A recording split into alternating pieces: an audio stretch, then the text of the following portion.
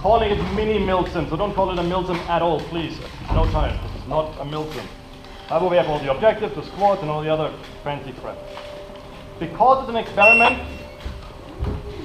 there's a good chance that it's going to be a big, gigantic clusterfuck. Hello and welcome to the Dark Grey project. Today we want to talk about the making of the Mini School Game 2015, hosted by LT. LT is a well-known airsoft host in Canada, Ontario. One of his speciality is to gain access to empty schools for games. Now, one day LT asked if anyone is interested to once design a game for one of those school games. And we followed this call since we're very curious how our almost 25 years of combined computer game development translate into designing for airsoft. Now, a quick premise of what we were kind of given by LT was the location going to be an elementary school. The game is supposed to be a bit Milsim-like. There's going to be a break in between, so we're talking about 2 rounds, each about 2 to 3 hours. Now, in the computer game industry, we normally build our own environments for our games. If you design it for airsoft, the environment is kind of given, and you can only do some minor modification in terms of moving, let's say, cover around and whatnot. So, as you see here, this is a relatively basic school layout, which comes with a couple of problems, but we're not going to whine around a lot. We're going to also tackle down the solution which we have in plan. So, first of all, what currently grays out is out of play because this is the staging ground, this is the gym area. The defining factor for every school is hallways. And in that case, because it's a relatively small Catholic elementary school, there are 2 big linear hallways, which is the primary defining layout aspect, which is also a big limiting factor because you don't see any big flanking routes here. So the first thing we wanted to tackle down is to get a little bit away from the typical setup of cover in these hallways, because if you do it in a zigzag fashion, you only have 1 lane. In order to tackle this down, we thought about opening up the whole setup with a higher density of cover and to creating 2 lanes, because 2 lanes means more options, and more options traditionally means more fun.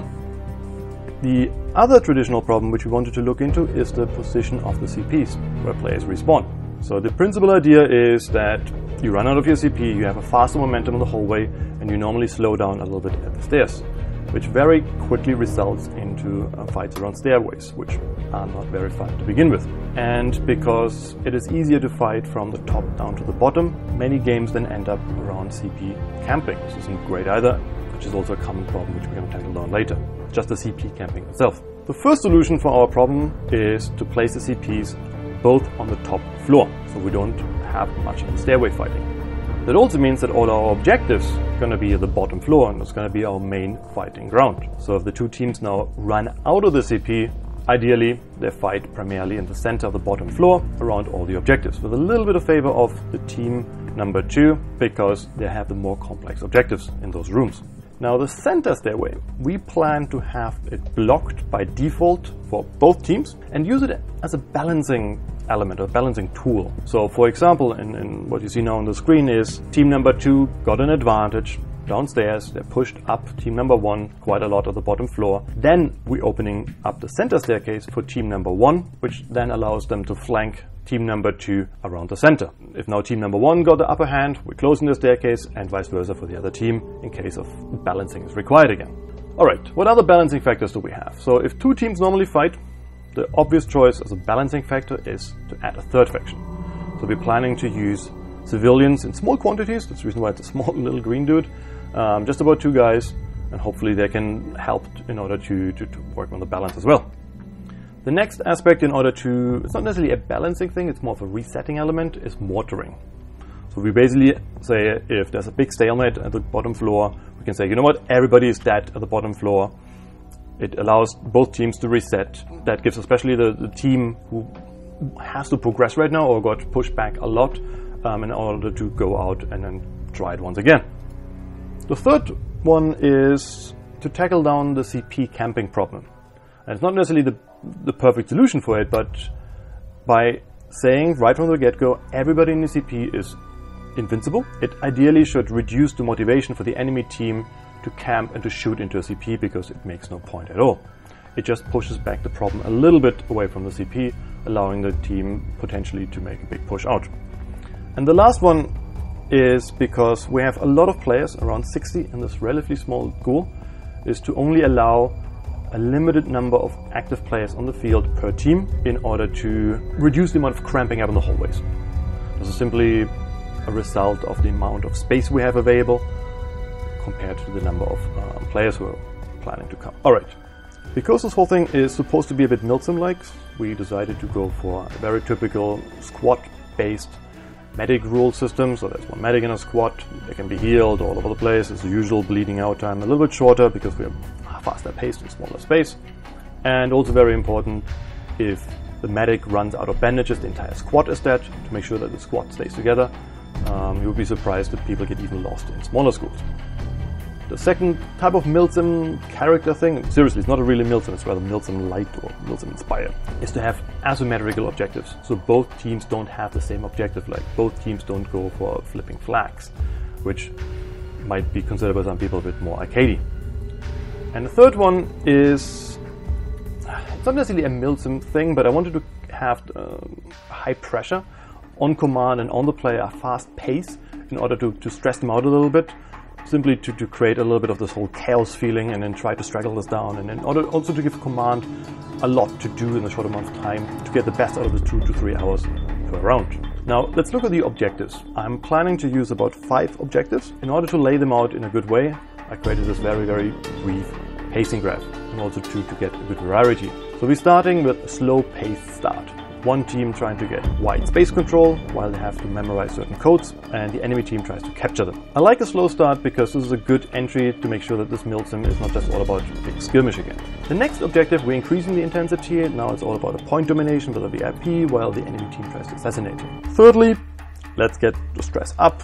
It's all about team coordination and speed, which is often the hardest thing to get done, especially for command, to coordinate everything with the squad leaders and everything else, and potentially limited number of people out there. So this is going to be very high stress. Then it is time, after all this high stress, is to slow things down again, give them a bit more time, give them something else to do. It's again a little bit more of brain power. They have to solve puzzles or math things on the field while the enemy team tries to disrupt them. And the last objective is sort of the finale of the whole thing. It's full force, high stakes, all out point domination, just to get the pacing really up. So the highlight of the game.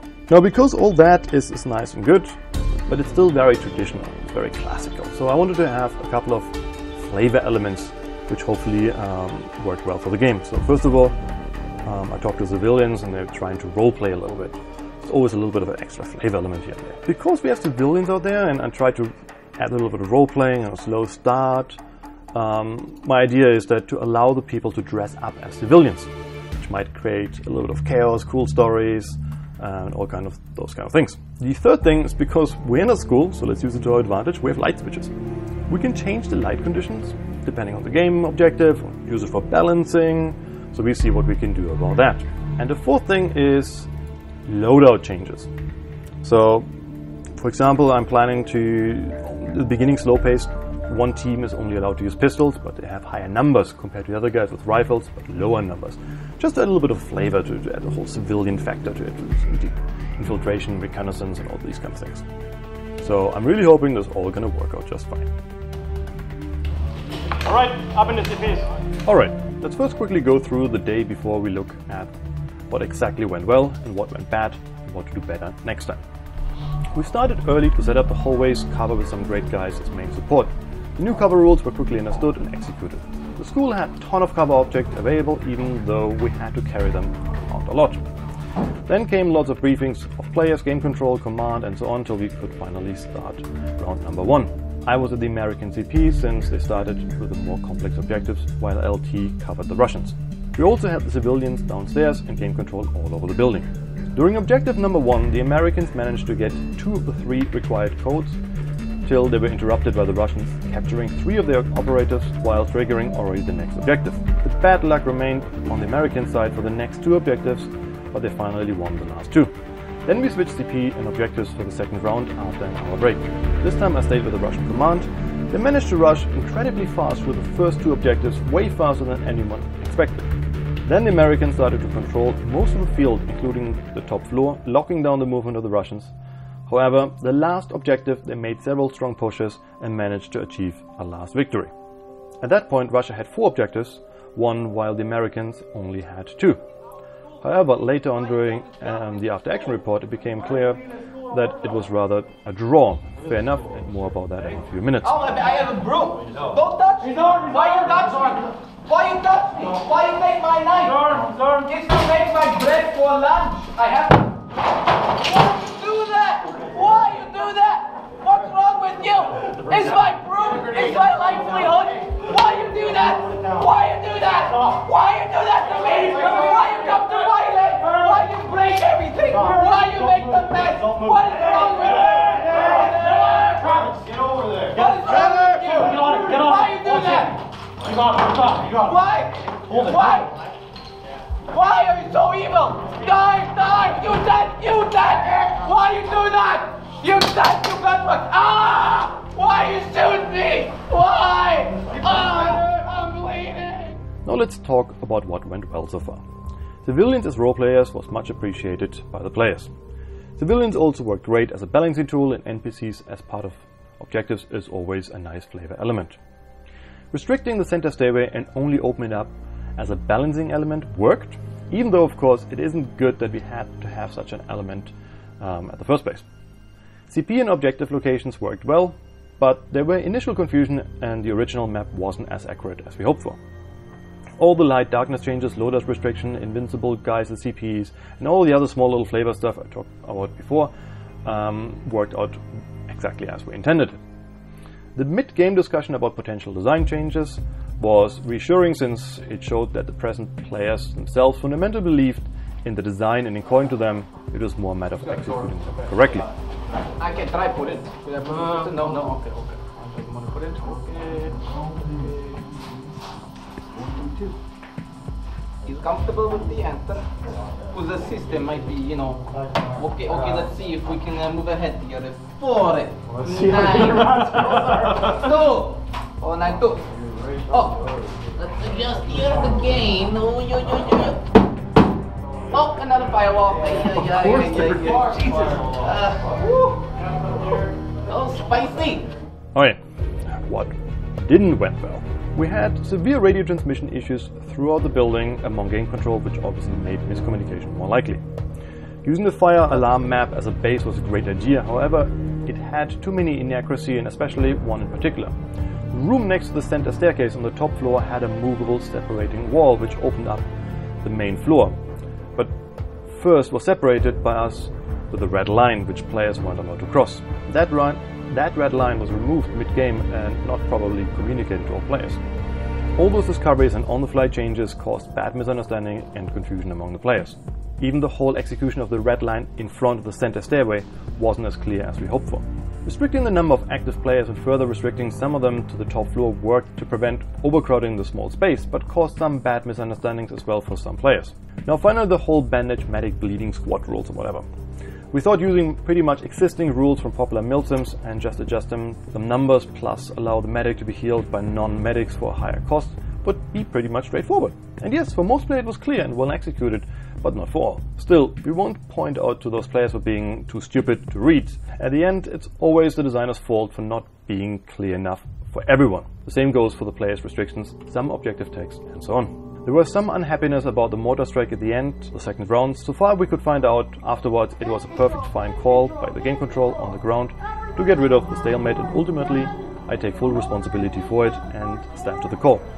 A stagnated game isn't helping anyone who wants to enjoy the game in a fair way.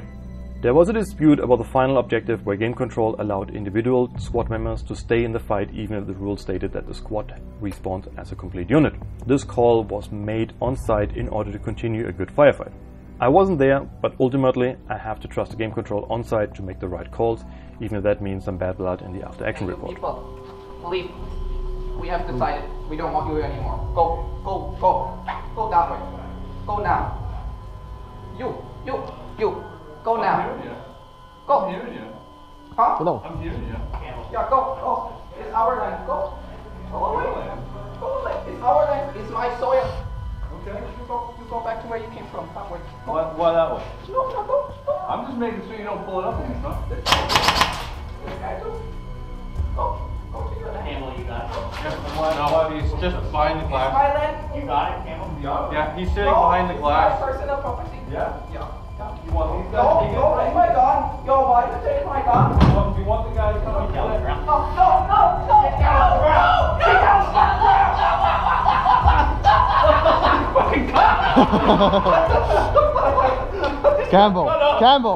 Campbell, you're dead.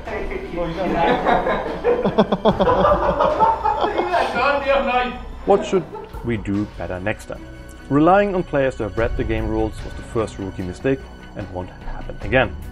So we're gonna take the time to read out the rules loud at the game start again and to answer questions. Especially the whole medic bleeding squad rules could have been clarified for everyone. Better casing on the location and better map to foresee such problem with the room next to the blocked staircase, which suddenly turned out to be open. Way clearer documentation in a more graphical documenting style, so players in command have to read less and important aspects are highlighted for better understanding. Last but not least, better clarification among game control in terms of mortars and on-the-spot rule interpretations. Okay, maybe we don't kill them right now. You're dead, man. What did he give you? Like a boost jump. Cool. At the end, we want to believe it went better than expected. We tried to find as many loopholes and game-breaking events beforehand, and we had working solutions for them in place. Unfortunately, we had to have too many of such systems in place, given the location, which made the game more rule-loaded as needed, despite several previous design rounds of simplifications.